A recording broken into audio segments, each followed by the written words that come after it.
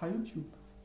Today I will continue my series about GNU/Linux and PCI Express with a video how to write a Linux kernel module for PCI Express devices.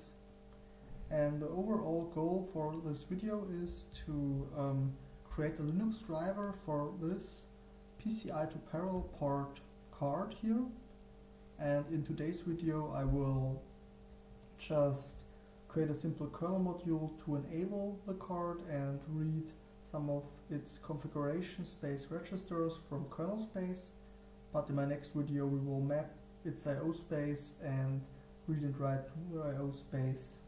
Okay, and because this is an old PCI card and my laptop don't have a PCI bus, only a PCI Express bus available, and of course no slots available, I am using this old PC here because it has a PCI Express and a PCI bus built into it. And if we look at this picture, you can see down here I have plugged in my PCI card. Okay, so let's start. So I've already made a series of videos about how to program Linux kernel modules, and I have cloned the repository from GitHub.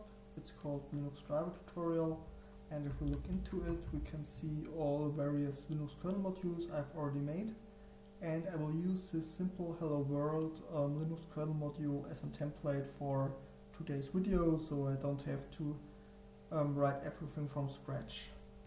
So now I will just copy this folder and I will create a new folder I will call PCI per port, and I will change into this directory here. So here you can see this, my module.c is the source file for our Linux kernel module, and here is a makefile to compile and build it. And now I will rename it from my module.c to perport.c. And of course I have to change the file name in the makefile as well. Okay, and now I will open it up.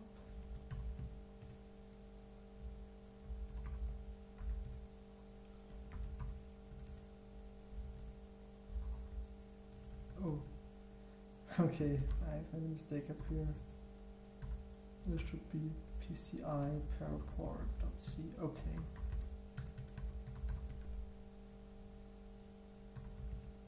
Okay. So this is just a template for a simple hello world Linux kernel module, and I will adjust it to our needs. So the first thing I have to do is I have to include linux/pci.h, which gives us all the functions to access the PCI bus. And here I will change the description to a simple Linux kernel module for a PCI to parallel port adapter.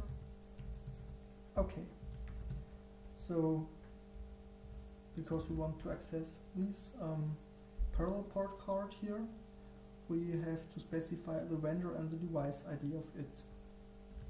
So I will create two defines here for the vendor and for the device ID.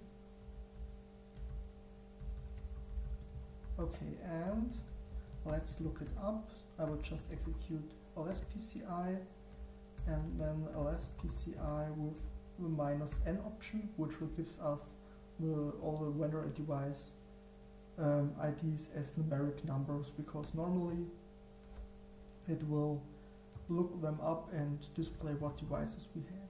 So here on bus number 4, device number 9, function number 0, we have our PCI port parallel adapter.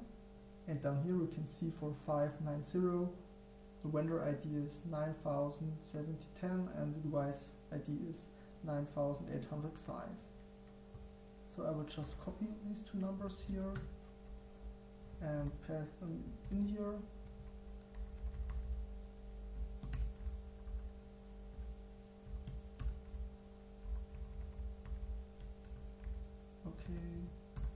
Okay.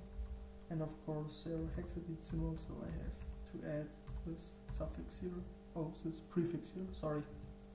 Okay, and here I will add a variable from the type static struct PCI device, and this is our pointer to our PCI device, or the pointer to the struct over which we can access the PCI device. Okay, so now let's go to the initialization module here, or a function here. So the first thing we have to do is we have to check if PCI device with vendor and device ID is available, because you know PCI cards are pluggable, so you can remove a card and we can only use a driver if the card is plugged. So here I will use the function PCI get device, and as an argument it needs the vendor ID, the device ID, and a pointer to our PCI device, to our PCI device struct, so to our access point to the PCI device. And if this pointer is null, there is no such device available. PCI to port adapter is not available, and I will return with -1 here. But if it is available, we can now enable the device, and for this we will use the function PCI enable device, and the only argument it needs is the pointer to our PCI dev struct here. Okay, and if this value is lesser than 0 or smaller than 0, we couldn't enable the device, and I will print this out. Could not enable the device. Okay, but if we came to this line down here, we have found a device with the desired vendor and device ID, and we have enabled it, so now we can access its configuration space. And I know it's not very creative from me, but I will just read back the vendor and the device ID here. So to do so, I need the function PCI read config word, because I want to read a 16-bit integer variable here. The first argument is our device instance pointer. The second argument is the offset. For the vendor ID it would be 0, but I will use the define PCI vendor ID because it makes the code more readable. And the last thing is a pointer to where we want to store the result. In this case it's just the address of my value variable here. Okay, so now I can just print it out.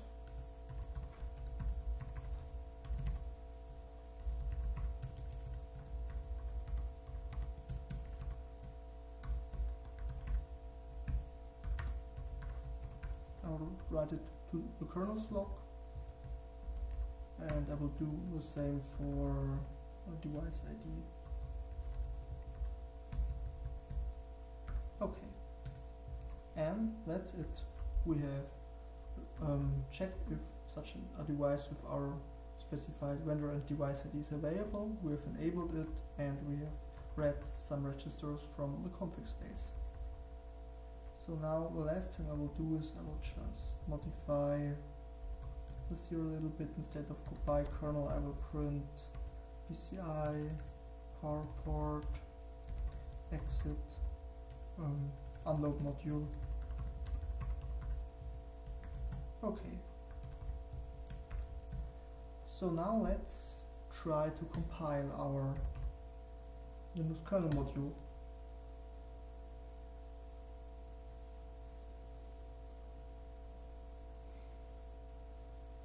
it's an old PC, it takes some time here. Okay, and now I will change to root user to load it. And now we'll execute insmod, but because I haven't added /sbin to my path variable, I have to call it this way here. And now I will load our compiled PCI port kernel module into the kernel. Looks good. And now let's check the kernel's log. And I will just print out the last 5 lines. So here we see a device was found with the ID, vendor ID and the device ID. But these values looks a little bit strange. Let me just double check it.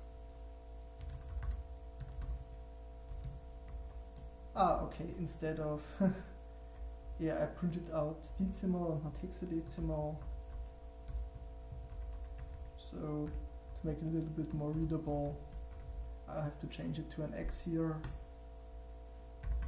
Okay, let's build it again. Let's unload our module and reload it again.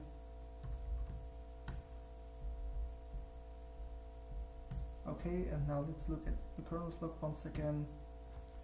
Okay, here we can see now it's formatted correctly, and we see our vendor ID is 9710 and our device ID is 9805. So it looks good. We could successfully load our module and access the configuration space. Okay, that's it for today. In my next video we will access the I/O space of the device. So thanks for watching, and I hope I see you in my next video.